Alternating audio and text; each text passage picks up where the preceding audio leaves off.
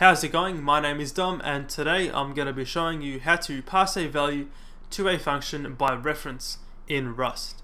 So here I have a struct up top defined called color with three members, red, green and blue, and I've also made a variable of this type called blue with some default values. Now we're going to actually write a function that is able to print out all the three RGB values of a color. We can define this down here and we'll call this function print color. This will accept a reference to a color as a parameter. We'll call this value C and give it a type of color reference. So the ampersand means it will be a reference to a color. Now for the function body, we'll just simply print the values out.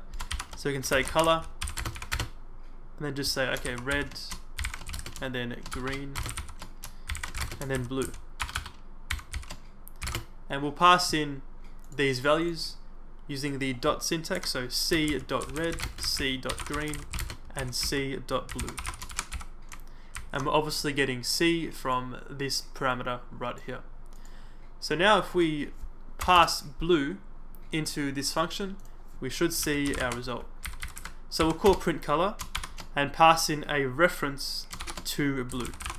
So again, putting the ampersand to signify or pass it as a reference. We can now run this and see how we go. And we get R, G and B. And that formatting is wrong. Let's just fix that up. Put the colon. There we go, all perfect now. And that is how you pass by reference. Just to show what happens if you don't pass by reference. So for example, if we get rid of the reference here and also get rid of it right here, and we give this a try, we get the same result. However, if we try and call this function one more time, we actually get a problem. That's because the value of blue has moved and it's no longer in this scope.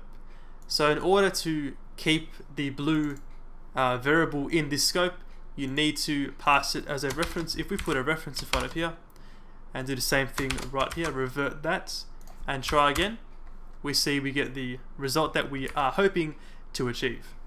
And that is how you pass a value by reference in Rust. Thank you for watching. See you later.